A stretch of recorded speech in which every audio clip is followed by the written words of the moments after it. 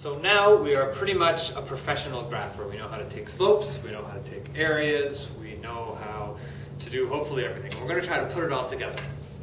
As a little reminder here, we know that if we take the slope of a dt graph, we get the velocity, and if we take the slope of a velocity graph, we get the acceleration.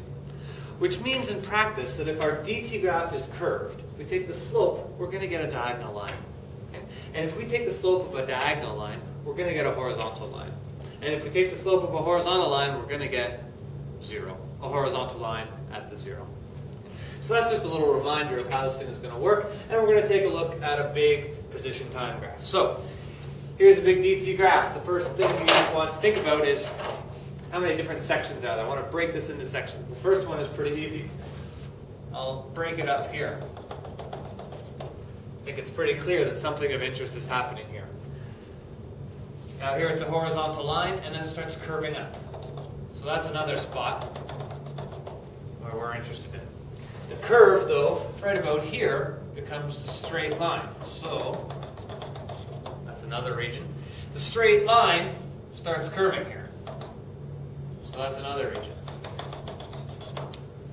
Curve, curve, curve, curve, curve, curve. Suddenly the curve becomes straight over here.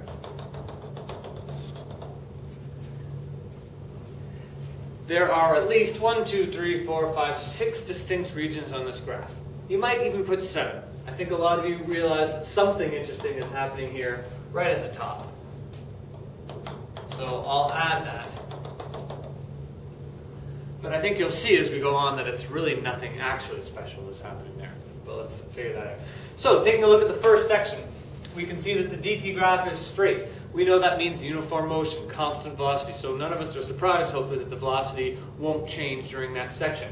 We find the slope of the dt graph, and we know it's going to be a horizontal line. Let's say I did the slope and I found that it was 2.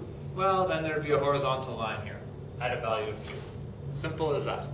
Taking a look at the second section, I can see, without doing any math whatsoever, that the slope is clearly 0. So this is a bit weird. The graph is going to suddenly drop to 0. And I can make this a dotted line. That's not very realistic, of course, because of the sharp line, but we'll talk more about that later. It starts curving. The curve is going to give us a diagonal line. The slope at the beginning of the curve is clearly 0. A little bit later, it's got a slope of, say, 1. A little while later, 2. It's increasing. So I know it's going to diagonally up. But if I skip it for 1 second and I look at this section, I can see that this section has a slope of about 4. So if this is 2, this is 4. And this curved section has to be straight, so I'll just connect those two. So far so good. The velocity was constant, then the velocity was 0, all of a second, which is weird. Then the velocity increased to about 4, and it stayed there for a while. What's happening now? The curve is going down. So the slope is, say, 4. Here the tangent is clearly going to be 0. There it's going to be negative. At the top, the velocity is 0. And if I grab my ruler, I know where to put the line. So the curve becomes a straight line. Then the last section, the slope is constant. I know what number it is. It's whatever this number is.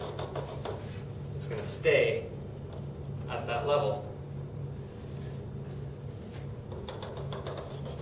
until the end. So there's my VT graph. Again, all we cared about was the slope.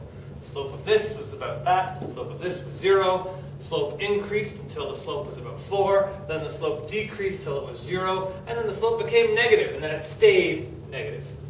It's just a graph of the slope of that graph.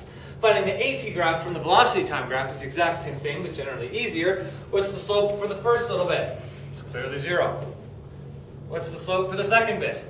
It's clearly 0. What's the slope for the third part? It's clearly positive.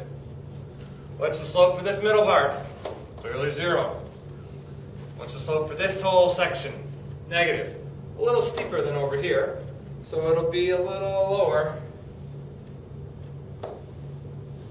And what's the slope for the last bit? Clearly 0.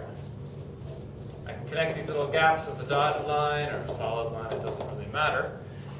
And for those of you who are wondering, clearly when the velocity went from 2 to 0, something had to happen. So it's not realistic just to say A was 0 the whole time. It's okay. Really, technically, there must have been some very short negative acceleration to stop this guy. But again, it's not realistic to stop in 0 time. And now we have our acceleration time graph, our velocity time graph, based on this displacement time graph. Now that we have our acceleration time graph, though, maybe we should take a second and just make sure that we're actually understanding what's going on. If this velocity time graph represents the same motion as this dt graph, then let's describe the motion and just sort of make sure. For this first region here, the object has a straight dt graph, which means that every second they're changing their position at the same amount. Uniform motion. So the object goes at a constant speed in the positive direction and then stops all of a sudden for a while and stays at this position.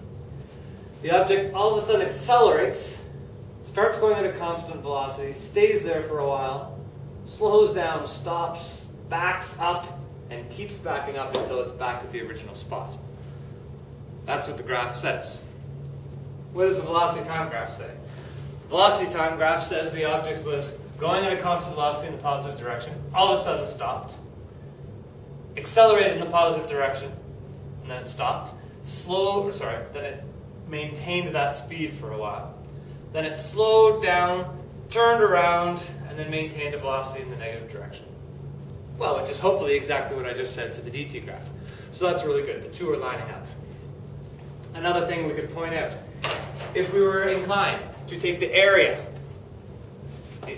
of this box, the area of this trapezoid, would have to be the same as the area of this shape.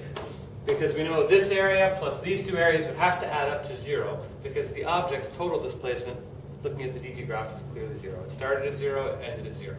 So this area plus this area minus this area, well, this area is negative, right? Will add up to 0. And the AT graph should say the same thing, but it has a little less information even. Look, the AT graph just says this thing wasn't accelerating for the first 2 sections. Well, that's true. It's just not very specific.